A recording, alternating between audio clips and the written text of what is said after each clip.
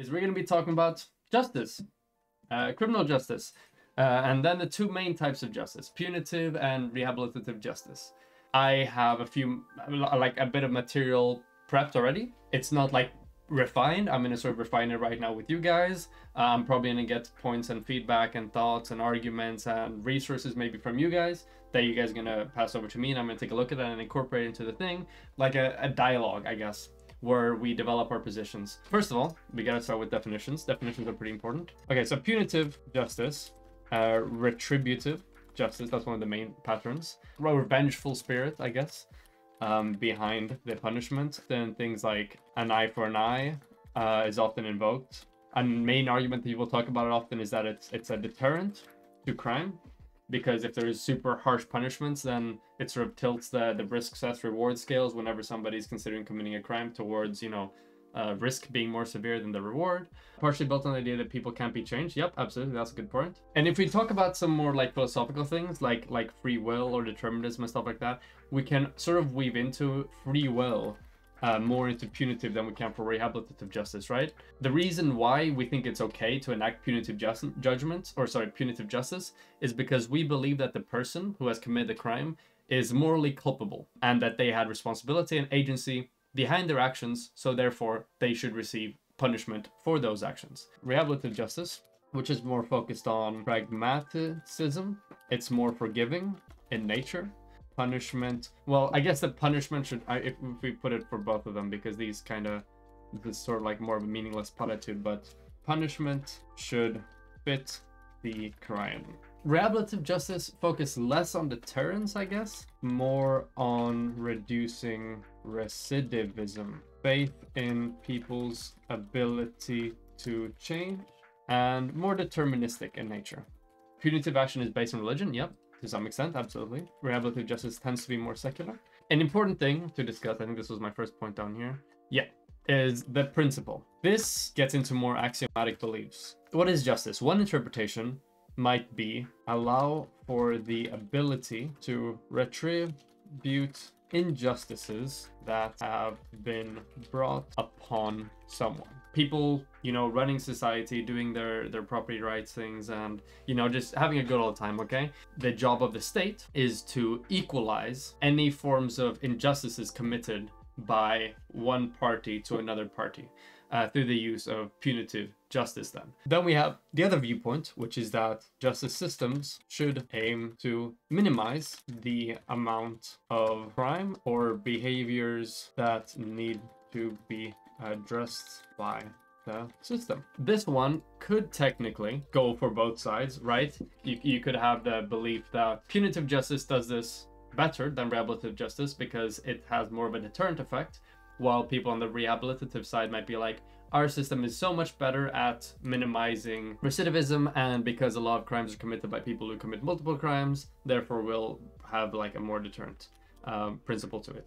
And then there might be a third principle here. This is definitely more on the rehabilitative side. The role of the criminal justice system is to amend the failures of the state, which caused an individual to engage in negative behavior. This sort of principle presupposes the idea that the reason why people commit crimes is because the system has failed them, and therefore it should be the role of another, entity of the state, the criminal justice system, to address and to adjust and amend the failures from the other parts of the state there. Well, these are a bit harder to argue. These have a lot to do with just axiomatic beliefs here. Although this one pretty much heavily favors the punitive side. This one could go for both, although there is a research backing to this, which I'm going to talk about in just a bit, that heavily leans towards one of these sides. Spoilers, it's the rehab side. And then this one, which definitely heavily leans towards rehab justice. I sort of got that word. Oh, let's do some research. It is a meta-analysis, so that's a boost to credibility and relevance, but then it's fairly outdated. We have the National Institute of Justice. Even though this is not a study, this probably is a fairly reputable source. It's a government organization of the United States. So the point number one here and this is linked as well, illustrates that it tends to be more likely that the punishment itself isn't a great deterrent factor. It's the likelihood of being caught. Sending a person to prison doesn't seem to be an effective way to deter crime. Prisons are good for punishing criminals and keeping them off the streets, but prison sentences, particularly long sentences, are unlikely to deter future crime. Prisons actually may have the opposite effect. Inmates learn more effective crime strategies from each other, and time spent in prison may desensitize many of them to the future threat of imprisonment. Effect of prison on recidivism: stigmatization, economic effects, environmental influences. Police deter crime by increasing the perception that criminals will be caught and punished. Now there are quite a few issues to hotspot policing, as one might say, which can lead to over-policing in certain areas. Increasing the severity of punishment does little to deter crime. There's no proof that the death penalty deters criminals. According to the National Academy of Science, research on the deterrent effect of capital punishment is uninformative about whether capital punishment increases, decreases, or has no effect on homicide rates. So this just seems to be an agnostic position on the effect of death penalty on recidivism. Okay, yeah. So this is the same thing, right? That the severity of the punishment doesn't seem to have a significant effect on whether or not somebody is likely to commit a crime. It's whether or not you're going to be caught. Social nuts. There we go. Then we have this one. 1968. Are you serious? 1984. These are really old. So this still has to do, seems to have to do more with being caught rather than the actual severity of the crime. Defines deterrence and irrelevance theory of the criminal justice system, which is 1993. There's so many outdated citations here. So they have an interesting point here, in which they state that effectiveness of higher punishments on deterrence depend on public perception of whether or not that higher punishment matches the crime. Okay, wow, so it doesn't, oh my, this is a long conclusion. Wait, did I miss? Okay, it doesn't seem to be divided into sections. Oh my god. Why do you format your thing like this? I swear to god. Okay. Okay, this is useless. Do harsher prison conditions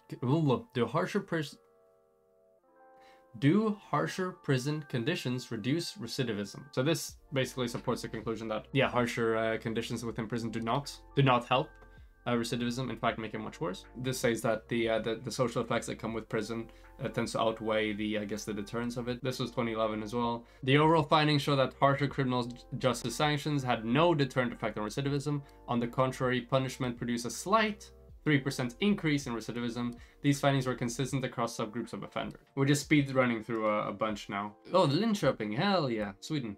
2019. Okay, this one's pretty recent. Okay, so this one seems to actually say that getting rid of a section of the law that allows for people to be punished less harsh if they're younger might be beneficial to society. Like, it's very specific because they can, literally count on exact, numbers what the effect might be. Here's it talking about the assumption that people who engage in crimes engage in like a rational calculation when it comes to them committing the crime. So this one seems to illustrate that having harsher punishment does not reduce crime and actually increases it. 2019, Rehabilitation and Program for Adult Offenders, a meta-analysis. Okay, meta-analysis, 2019, good. So what we can sort of like gather from here, it seems that having harsher prison sentences does not reduce a person's ability to end up committing a crime. So your likelihood of being caught is a more major factor than the exact punishment for the crime in question. Higher sentences have a negative effect on recidivism in general. Of course, there was the Sweden one, for example, which demonstrated one specific policy and how that might have a positive effect if you cut some leniency there.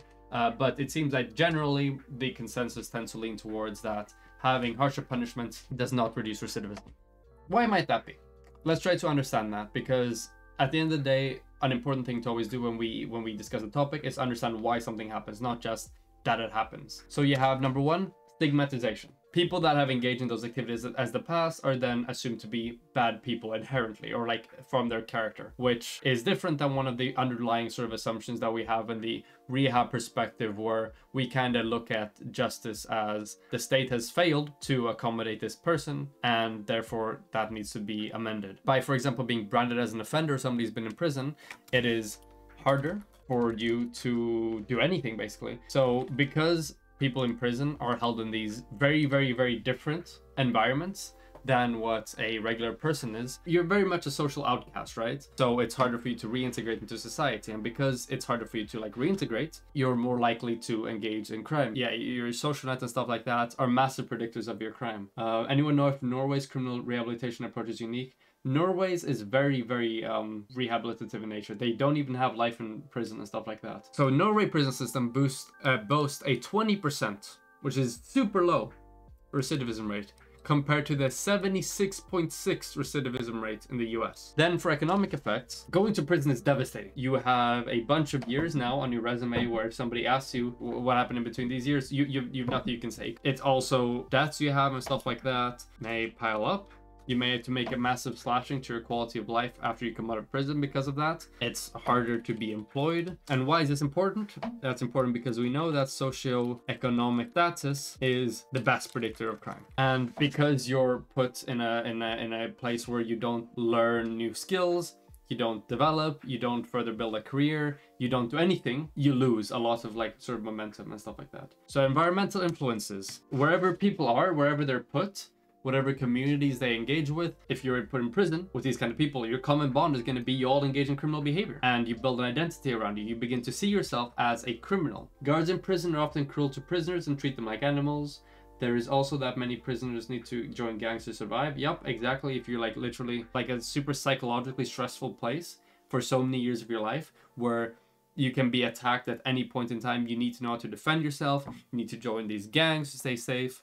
You need to do all these things. It can be hard to get out of that pattern once you actually come out. And then social nets, because of the stigma around, you know, you going to prison, you're going to lose a lot of like friends out of prison, friends that you had, and you're going to build new people, build new connections within prison. But won't Norway extend the sentence of an individual if they deem them to still be a threat to society? Yes, they will do that. So it's not just like, oh, you killed all these people, now you get a low sentence and there's nothing we can do about it when the sentence is like reaching a sentence. No, they will take another look at you basically. Within a rehab-oriented imprisonment, you can learn skills and acquire knowledge. Because of this, you become more desirable on the job market. Don't throw away time of your life not developing. Form communities around skills and knowledge spheres rather than shared criminal